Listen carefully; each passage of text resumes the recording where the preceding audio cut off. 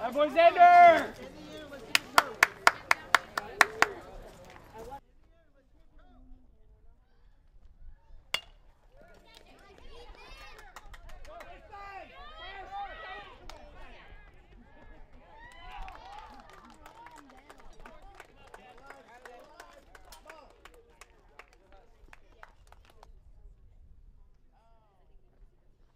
There you go, that'll work.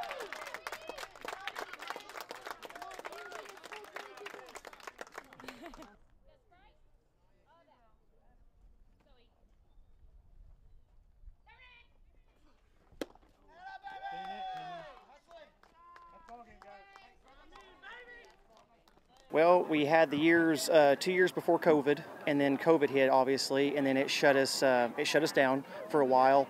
We kind of lost momentum right after COVID because schools, were kind of all wonky there. But finally got everything back in motion and had enough boys to fill a team again, and we went ahead and come on out and had a team this year. So they're young guys, but we had enough to fill a team. Okay, so after COVID hit, we had our school's a small school anyway, because it's a 1A school.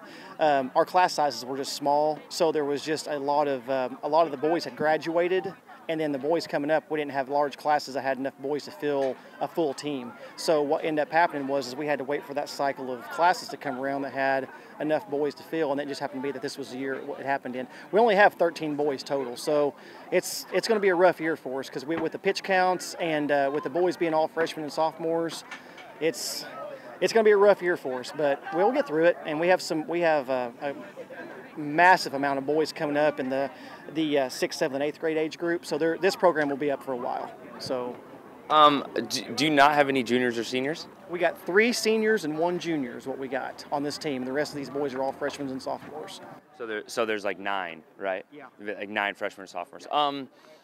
This year, getting back out, getting to play here again. What's this like for these guys in this town, really? It's fantastic. I enjoy watching the boys get out. It lets them get outside, and this is America's favorite pastime. And introducing these kids at a young age like this, it lets them, I guess, participate as a team into something that they're going to be able to take with them for the rest of their lives. And by doing that, I mean, they might not realize it yet, but this is something that they're going to be able to talk about for the rest of their life. So having baseball back in a small town like this, it gives the boys that don't have a lot to do. So some of these guys might not be basketball players, some of them might not be, track stars or whatever, but it gives them a chance to have something else that they can kind of talk about and relate to the other guys with. So baseball is a fantastic sport. I love it. I love seeing the guys get out here. I don't know. I just love baseball in general. So and having this group of boys right here, and their love for the game, they have been so passionate. They've been so positive about even having a young team. I think we've only practiced for like 3 total weeks total, and they just stayed positive and just reacted to everything I've said positively. So it's great. It's a great feeling. So whenever we're practicing, we have our track, which is down below, and they have middle school track, which is where all the middle school boys are at right now. And we'll be practicing, and you'll see them boys, 8, 10, 12 of these boys lined up on the fence watching these high school boys practice. And that feeling that I get and these guys are getting, knowing that is our next step coming up, and that they're that excited that they don't even care about track anymore, that they're watching these boys play, they're getting excited about it, and they're talking about it, that I don't know, that now that machine's got to rolling and the seed's been planted, and I'm hoping that we can find some time this summer. I've talked to Bradleyville, I'm going to talk to some other local schools.